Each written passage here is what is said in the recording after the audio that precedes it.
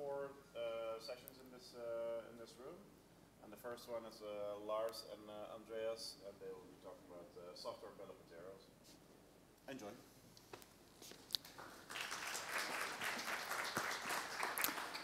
Thank you, and welcome to this presentation about software bill of materials seen from a software configuration management perspective. My name is Lars Bendix. I'm an academic. I work at Lund University, and I teach a lot of software configuration management theory for my students. Yes, my name is Andreas Göransson. I am a consultant working for a company called CfgMgmtCamp24, where I've been working with configuration management, DevOps, CI/CD, and stuff like that. And I represent the industrial part of this presentation. And both Andreas and we are part of the Scandinavian Network of Excellence in Software Configuration Management. So we do some work together. The agenda for today? Yes, we have written a white paper about software bill of materials. So we will go through that in the first part of this presentation, a little bit about the motivation, why should we have software bill of materials, a little bit of the history of software boom, as we call it, some use case categories that we found during our work, and some general considerations when you create your software bill of materials. So then the reason why we started on this work was because we talked a little bit together some years ago when software bill of materials became very hyped. And we thought that, well, there's no reason to hype it because it's been around for a long time. And then we saw that cybersecurity is sort of trying to steal away software bill of materials from SCM. So we thought that we might try to steal it back again. So we wanted to take back control. After the white paper, we met some people, we did some presentations, we had some discussions, and the feedback from all these discussions is what is fed back into the second part of the presentation. So there we will dig a little bit deeper into how configuration managers look at software bill of materials, how developers should be the largest user group of software bill of materials, and anyone here doing cybersecurity?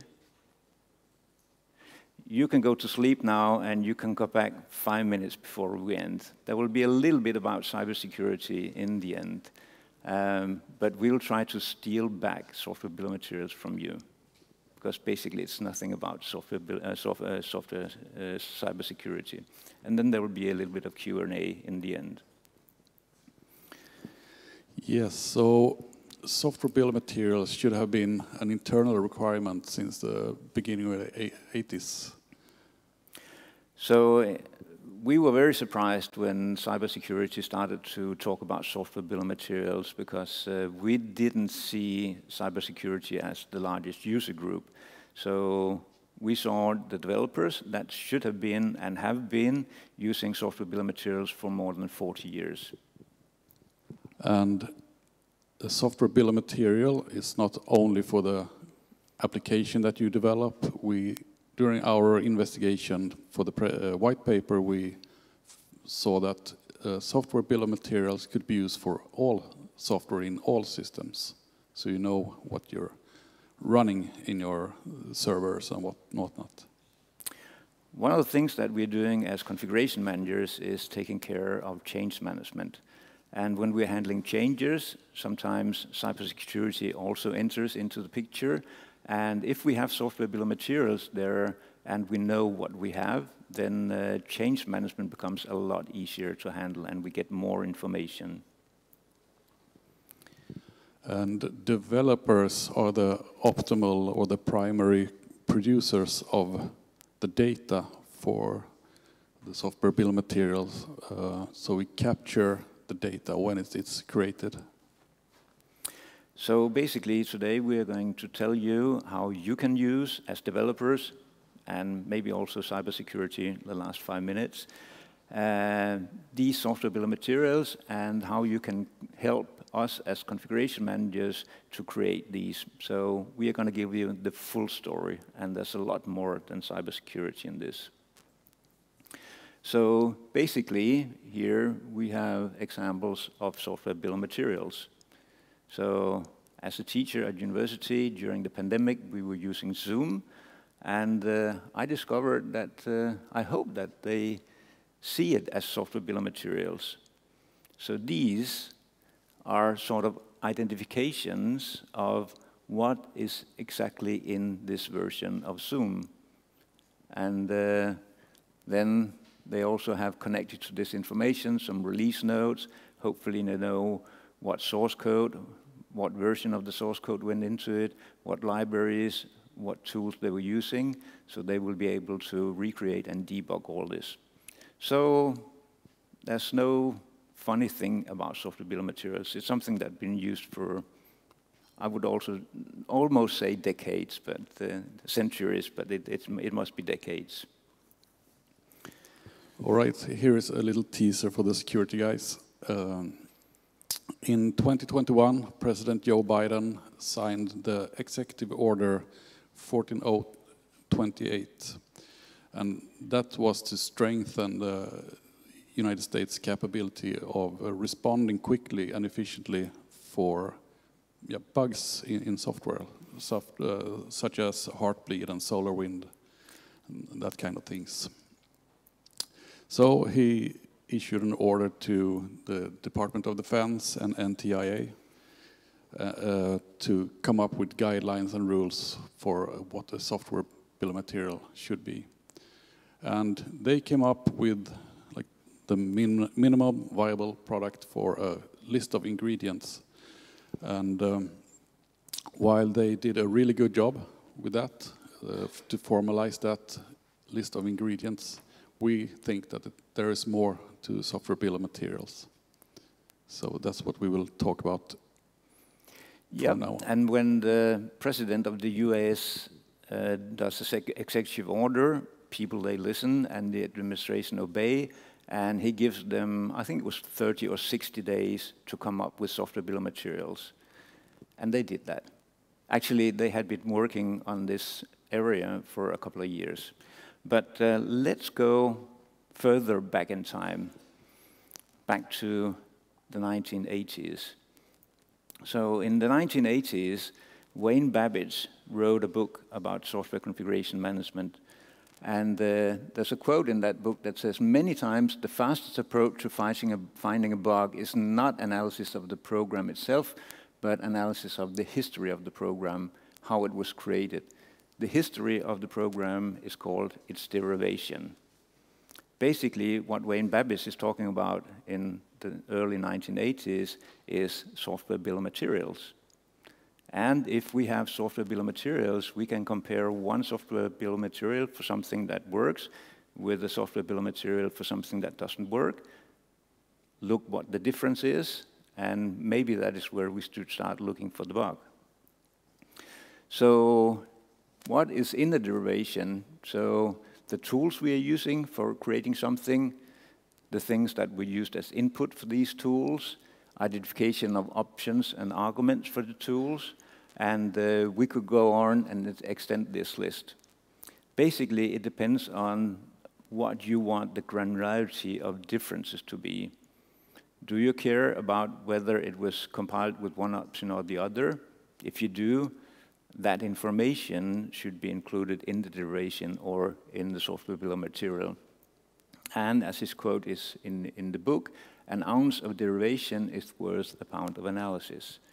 So instead of looking at 2 million lines of code, we can have these software bill of materials help us focus in on the real differences between what works and what doesn't work. Okay, so let's go back. Back again. In the future. So back in the 80s and early 90s, when our favorite tool was ClearCase and all that, all those tools in that tool set, ClearMake automatically created software bill of materials during build time. And this was to be able to reuse built code in an efficient and secure way, to reduce build times and to know what we actually built. So these configuration records contained information about what went into the build, the parameters that built the software, and also the outputs. So it knew if you could reuse it or if you had to rebuild the software. And those configuration records were machine readable, so it could be in a pipeline or whatever. And you can also query the configuration records manually from the command line to get information about how these binaries, the object files, were built. So tracing back software bill of materials, we go back to the early 80s in software engineering. There's not an awful lot of work that has been done, and some companies, they don't even know what a software bill of material is, but doing research and finding material, interviewing configuration managers, older configuration managers, they sort of could tell stories, oh yeah, back in the good old days when we were doing this. And in some companies, they're still doing it. So we had a lot of material for our white paper, and we came up with a structure of 3 basic ingredients of a software bill of material. Yeah, so we wanted to expand the software bill of material, so it was not only a list of ingredients, but the first category was bill of materials. And the use case for that is to search for a specific object with a unique ID. And that is basically where the Americans, they have been, the Department of Defense, when they created the bill of materials, they sort of try to speak about it in popular terms and say it's a list of ingredients. So basically, it's the list of ingredients for making a pizza. And the second use case category is bill of process. How was this software built, this binary built? And this information is useful for debugging and rebuilding and analysis of what went into the build. And I can see that we have an Italian here. So can you make a good pizza just from a list of ingredients? No. We also need a procedural description of how we should mix these ingredients that are on the list. So we need to know the temperature of the oven, we need to know all the timing and all the tools that we are using for producing this pizza. And finally, bill of information. And this is information that you need to cover other aspects of what you've built. For example, you need it for license tracking, maybe test-related matters. We will come back to that in a few slides. You need to keep track of some information for legal aspects. And for a pizza, what I do, I'm a pizza nerd, and I'm a configuration management nerd and software bill of material nerd. So I have a bill of information for my pizza recipe. So it says, where can I buy this type of olive oil? Last time I made it this way, what did people like about it? And a lot of other useful information that I have around my pizza cooking, gradually improving it. All right, so if we start with the first use case category, the bill of material, that's a list of things that went into the build or what came out of the build. And this is used for searching for an object using its unique ID. And we can also analyze what we built. For example, are these features included in this build? This new library, is it already in or did we miss it? And what is running in our systems right now?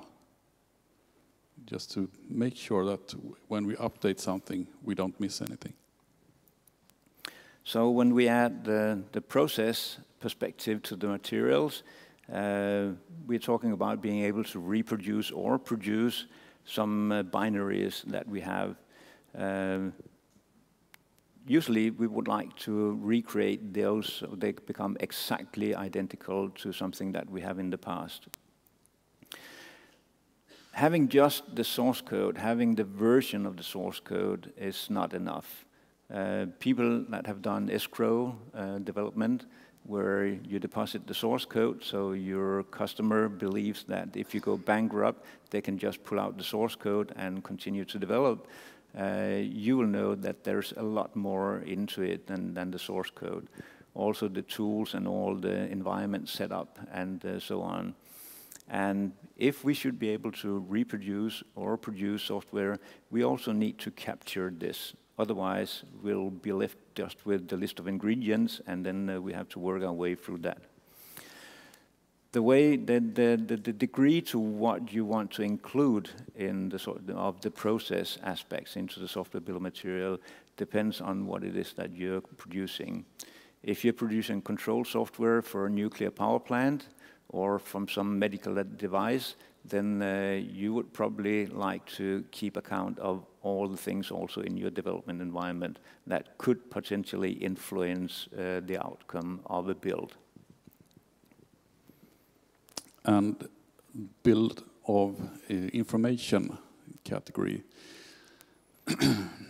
This is information that you can use for communication to end customers, audits for governments checking you up, and certifications if you have a product that you need to be certified.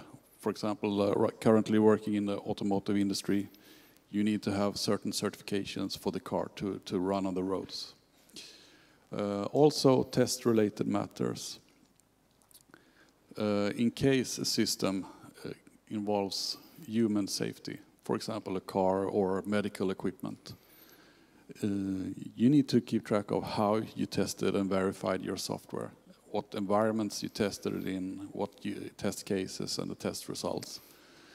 And this can be used as a proof if there is a legal dispute. I've heard stories from my industry that they, at some point in time, then needed to dig out a lot of test results and test information to prove that it was not our product that made the error, it was a driver error. And you can also use it as a sales pitch. Our software has been tested and it matches this level of conformance for some kind of standard. And then you can have that in your advertisement. So as you can see in the corner, a software bill of material is composed by bill of material, bill of process, and bill of information. And what really intrigued us was when we looked into hardware bill of materials, digging out an old book and discovering that also for hardware bill of materials, they talk about the list of ingredients, they talk about how the processes are for producing this product, and they talk about additional information that we need to keep on the product. For instance, what is the weight, how much does it cost to ship this, and stuff like that. So it's not just software bill of materials that have included the process and the information aspects. We got literally hundreds of use cases when we start interviewing people and when we start looking through the literature. And we sort of structured them into these three overarching categories: the material, the process, and the information. And within these, we had some groups of use cases that were quite similar. Afterwards, I, as the academic, was quite happy. Now we had sort of structured this and found a good model. But Andreas wouldn't let it be at that. He said, we need to think about how to implement this. And we came up with a number of considerations that you need to think about when you have to actually implement these software bill of materials, sort of like level of the detail of the software bill of material, the availability of the software bill of material, how you can automate and both creating and using these software bill of materials. These software bill of materials has a tendency to become huge. So like several hundred kilobytes of data. And if you don't have some automated tool that can help you, then it's not very useful. And then you have to consider whether you would like to have data in your software bill of material as static or dynamic information. There seems to be some heated discussions about that, and people, they don't agree. But as long as you're consistent about it, my personal opinion is that a software bill of material is a precise description of a binary as built, which means that it's static information. It doesn't change. But we can talk about that after the presentation. Yes, and also you need to keep the software bill of material up to date. It's one thing if you need to produce some kind of bill of material for an audit every 6 months, then it can take some time, maybe a couple of weeks to write down everything in a document and all the surrounding procedures about that. But if the software bill of materials updates several times per day in a build system, in a pipeline, then it needs to be automated. And as I mentioned before, we came to the conclusion that you need a software bill of material for everything, so you know what's running in your systems and how you produce your own applications. Then we found this is perhaps an area for further investigation. When we have a system consisting of microservices that can be distributed and completely disconnected, how do you get a software bill of material out of that? Because different parts can be updated at any point in time. And also, you need to think about your unique identifiers, how you name things, and how you version things. Yep, so from our white paper, the key takeaways, if you are a consumer of software bill of materials, then there are external consumers, and for those, we would like to give you the message that software bill of material is a lot more than a list of ingredients and vulnerability scan. That is one very small use case for this. And for the internal consumers, the producers of software, the daily work that you have, then we found literally hundreds of use cases, and we grouped them into 10 categories that have these 3 aspects of material, process, and information. Software bill of material for producers, builders of the binaries, the developers. They are the main providers of data that go into the software bill of materials. And in order to do that, you need to automate this procedure so the developers can develop instead of creating documents. And the more and more that Andreas and we talked about these software bill of materials and how they were organized and how they could be organized and what they really were, we sort of dawned on us that it looked a little bit like configuration items that have attributes and relations, and that the things that cybersecurity or other people would like to have out of these software bill of materials looks a little bit like asking questions to the configuration status accounting. So software bill of materials, they are our binary configuration items with all the attributes and relations, the information about them. And configuration status accounting allows you as a developer, you as a tester, you as a cybersecurity, to ask questions on this configuration management database and get out information that is useful for you. Now, looking forward, we found that we thought that we had made an end to it and finally taken back control of software configuration, software bill of materials. But talking to people, we found that there were a lot of nuances and aspects about it. So there were things that we could dive deeper into, and we did that. And these are some of the things that we discovered after the white paper. So who can benefit from these software bill of materials? A lot more than just the Department of Defense and US. So externally, the consumers of software, end users, I don't know why they should worry about software bill of materials. I know that my father, as a user, he doesn't care about software bill of material. He doesn't even know what it is. Me, as a user of Firefox, Thunderbird, other things, Zoom, when I get a software bill of material, I don't scan that for vulnerabilities. I expect the company to do that. So end users, they, unless they're the Department of Defense and they don't trust anyone, then they shouldn't be interested. Buyers of software, one of my brothers has a small shop, and he actually pays for the software that he buys and that he uses. He doesn't care about software bill of materials either. He expects that paying money for the software, the providers of the software, they will do the vulnerability scan if that is what you want to use the software for. Actually, we can divide the buyers up into two classes. Buyers of applications, like my brothers, basically, they wouldn't care about software bill of materials. But if you buy libraries to use in your development effort, maybe you would be interested in a software bill of material, such that you know what it is that you're building into your product.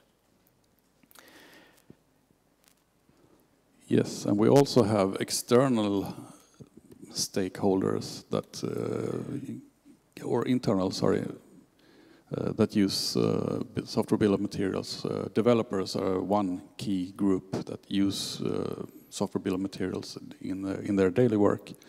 Also, quality assurance can use to audit what we built to see if it meets the quality expectations, if everything is in. Cybersecurity, again, they should know what goes into the software, so we can tell our customers that this is, as far as we know, secure software.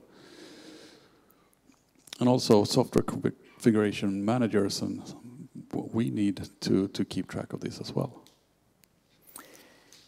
Yep, and turning back to these configuration items and the state of the software world, so this is the modern digital infrastructure, and the little piece that you have down there, that is left pad.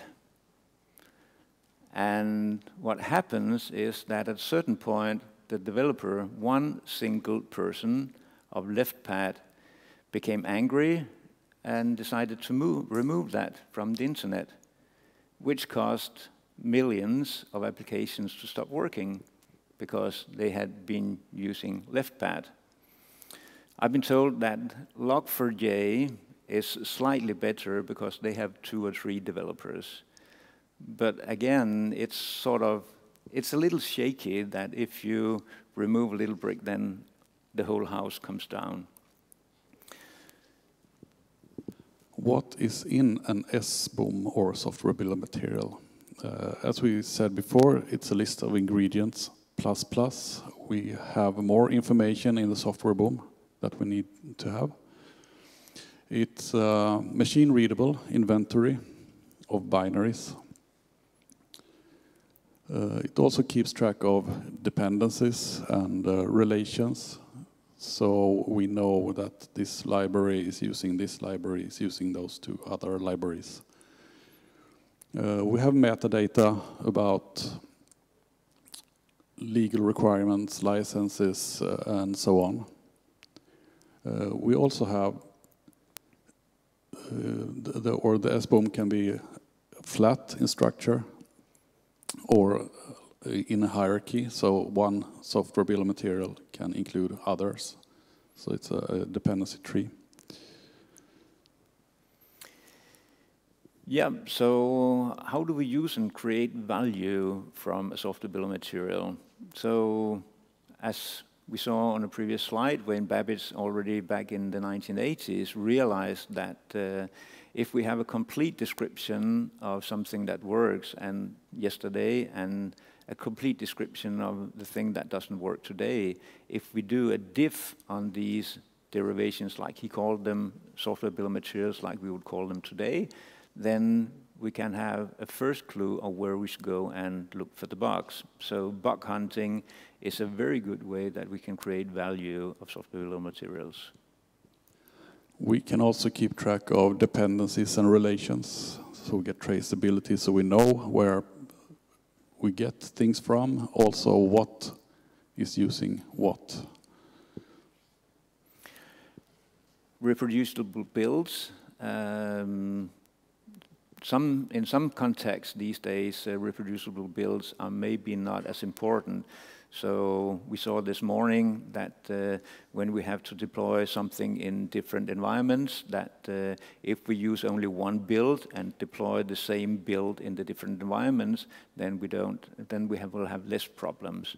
But if you are not able to do that, or if you have to reproduce something that you created 5 or 10 years ago to create either a bug fix or to implement some new functionality, then you need to have reproducible builds.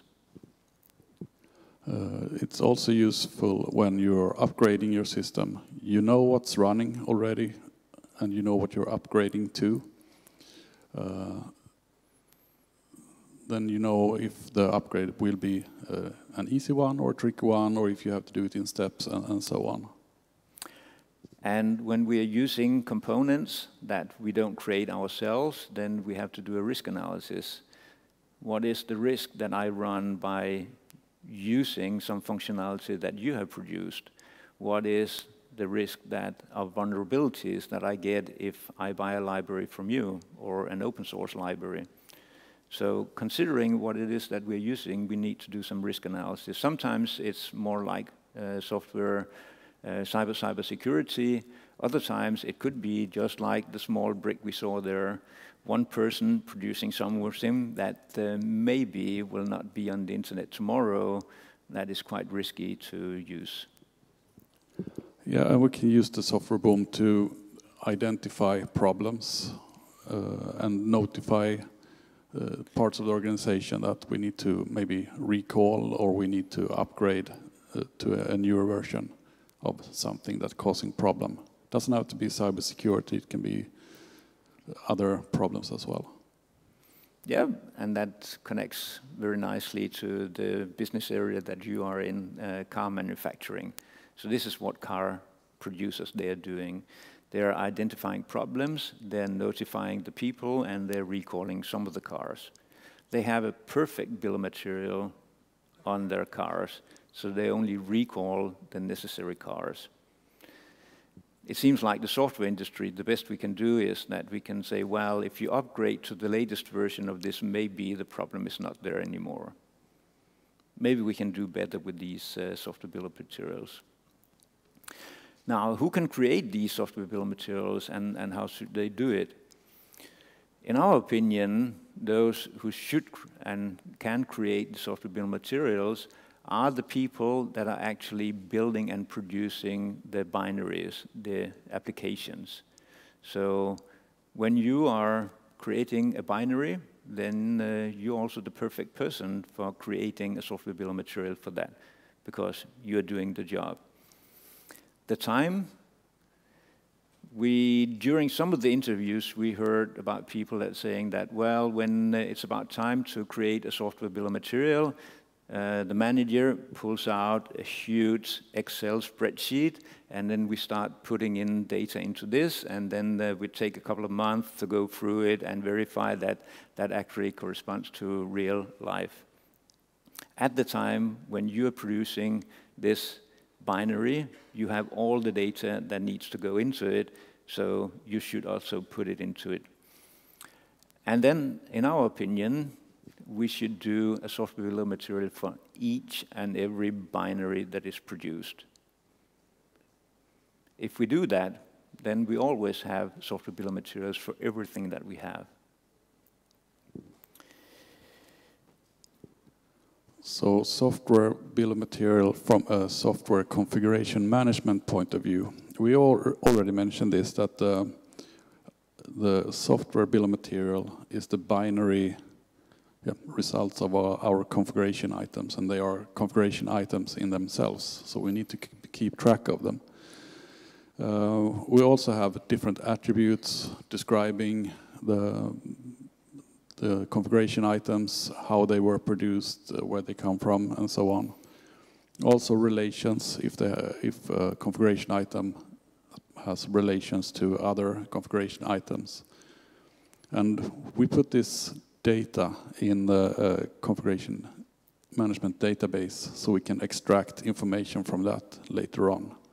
So we perhaps will not store the software bill of material in the CM database, but we can extract the information that we need at a later time. Built on that foundation of the configuration management database, we can provide some added value. The activity, the service of configuration stats accounting, at least in modern configuration stats accounting, is answering all the questions you never had an answer for before. So it's a service that if we have it, we can ask questions like, do we really need to use 84 different versions of Spring? Do we need to have 15 different XML parsers? Things that might puzzle you if you're a project manager to see that your developers have actually created and developed an environment where this is the case.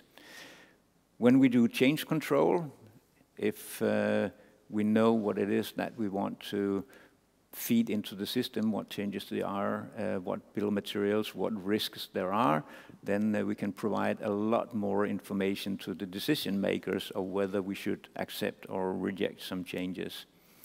Configuration audits, when we have a software bill of material, again, we have a lot of information that we can feed into the process of doing a configuration audit. Baselines, traceability, and software bill of materials, those are hardcore configuration management concepts. Baselines, they are equivalent to what the Department of Defense calls a list of ingredients. Traceability, being able to trace what happens if we change something here, what does that depend on? That information, if we have software bill of materials, these dependencies and these traceabilities are sort of built into them, and we can scan them. And then listening in on a line of podcast about software bill of materials, I was very pleased to hear that I'm not the only one who has read the book by Adam Thornhill, Code as a Crime Scene, where basically he sees everything, all the information that is put into the configuration management database and the configuration stats accounting activity as mining and finding out where is the hotspots, where are the clues, and how can we put these clues together to be a Sherlock Holmes that can identify the killer. So software bill of material from a developer point of view, when we find a new library that we really want to use, what should you be asking yourself before you start to use it? What information do you need? So is this in active development? Does it have end of life that you know of? Will it be supported for a long time? Are there many contributors working on this? How is the online support for this library? Does it have other dependencies? Does it use fishy libraries that you don't want to use in your software? And also check the licenses for this library. If we use this and link this into our own software, do we have to expose some of our software or all of our software? These are just a few examples of questions that you should ask yourself as a developer. from your different backgrounds, you can probably fill up this list 10 times more. So we leave that up to you. Yep. This is actually a quote from my wife. She claims that I'm a huge repository of useless information. Maybe that's so. Some quotes that I picked up both on the podcast and when we were discussing with people is that 80 to 90% of an application's code is external. So that's not something that is developed internally, which means that we are actually using a huge amount of code that maybe we should have a little bit better control over that and know what it is that we're using. 6 out of 7 vulnerabilities come from these transitive dependencies. So the vulnerabilities, they are in the external things, usually in the external things that we're using.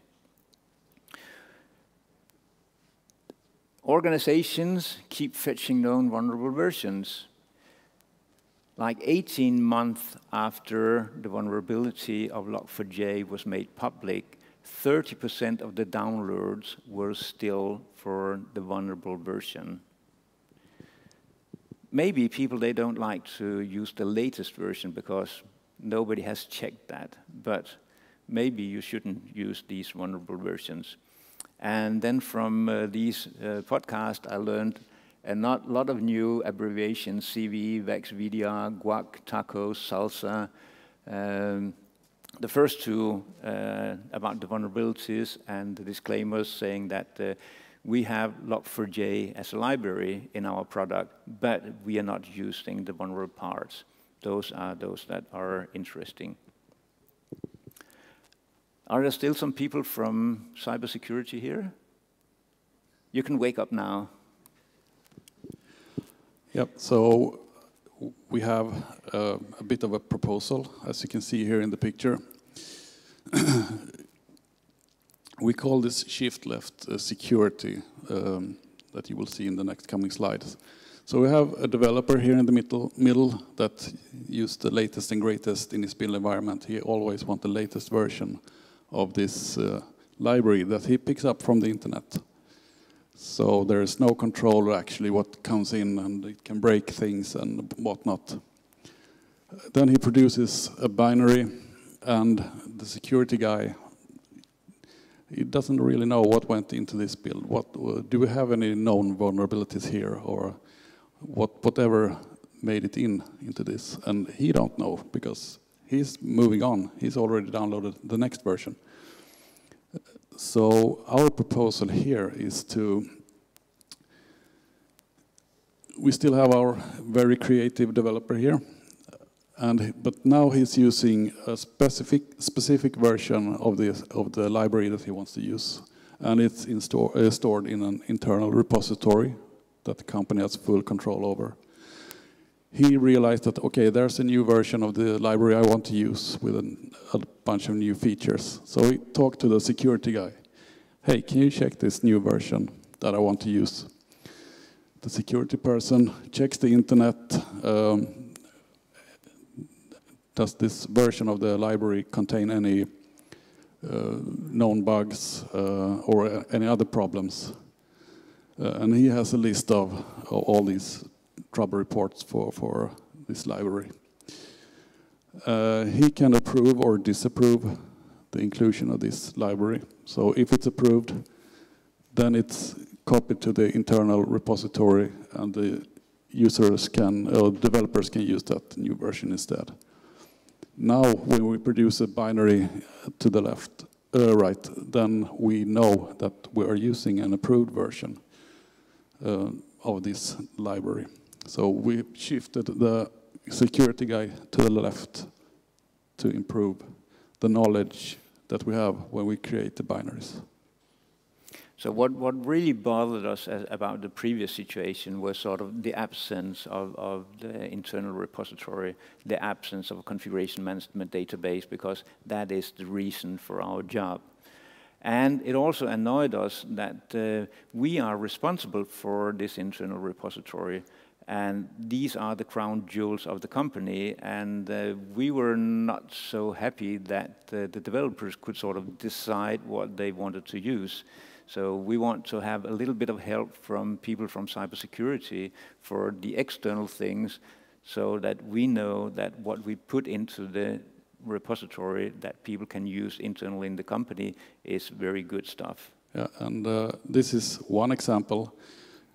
This could be used for other things as well, to check a license before you include a new library in your software, so you don't end up in a legal dispute with someone or another company, for example. So use your imagination to shift left. Yeah, we came across some other interesting quotes. So the suggestion that if people are afraid of sharing the software bill of materials, maybe we could just share the libraries that we have used for our application. Most probably the vulnerabilities are there after all. So we can answer questions like, are we directly or indirectly using Log4j, which is not something that has been produced in the company, but something that we're using externally.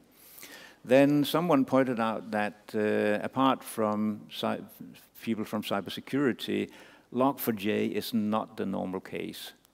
It happens once every 10 years or whatever. Ordinary bugs, they are the real case, at least for developers. And if we have software bill of materials also for the internal things, we will be able to answer questions like, where is this internal library used? So we have found the bug, we have fixed the bug, now we need to update the applications that are actually using this internal library. What are those and what are the versions that are doing that? The key takeaways from this part: software bill of material is a lot broader than vulnerability scans, and there are a lot more use cases, so it's a really valuable concept. And the material, or the raw data for a software bill of material should be collected when it's created, so during the build process or during the test process. So you get the most reliable and also automated way of creating this data. And since we insist that every binary should have a bill of material, then we can't avoid talking about automation. Then it becomes automatic to produce a software bill of material. So put it into your pipeline. And if we shift left security, we do the security right, and other things as well. And then we actually managed to find a picture of cybersecurity people and the US Department of Defense working on software bill of materials. Those are the people on the right. And we as configuration managers, we already have the solution. We have already thought about this for more than 40 years. But apparently, people, they want to reinvent the wheel. Thank you very much for listening.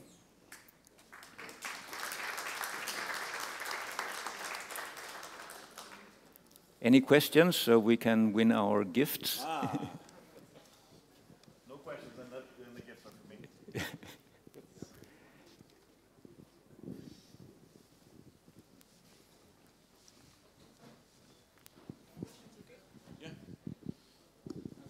I have two questions, one very serious, one less so.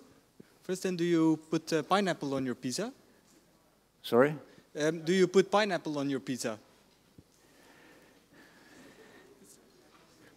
That's an Italian here, so... I'm going to hold you to an answer on that one. My wife doesn't like pineapple on the pizza. Okay, and then the last serious question. Are you aware of Nix, the Nix package manager? Are you aware of it? Have you looked into it? We have looked a little bit about package managers. They are sort of doing a lot of the stuff that is also very similar to software bill of materials. Package managers in general or Nix specifically you've looked into? More generally. More generally. Okay, so I'd say recommend looking into Nix. It sounds very It sounds very familiar to what you're talking about. Yeah. Thank you, and thank you a lot. So we've also been talking about to people using Kubernetes and Docker and containers, and they're producing software bill of materials, but they have a lot of issues around how they should represent them and how they should combine these different software bill of materials. So it's, from my perspective as the academic, the theory is sort of beautiful and clear. When you get into the implementation details, that is where it completely depends on what is your context and what is the real use for the software bill of materials. All right, thank you very much. I have a present for you.